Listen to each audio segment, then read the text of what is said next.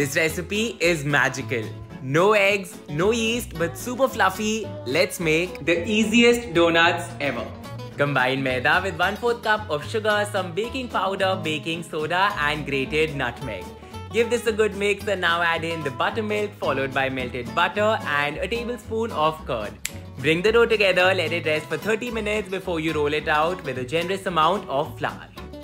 Time to shape the donuts and fry them in hot oil until they're beautifully golden brown. Dunk them in melted chocolate and you just made the easiest donuts ever. This is so good.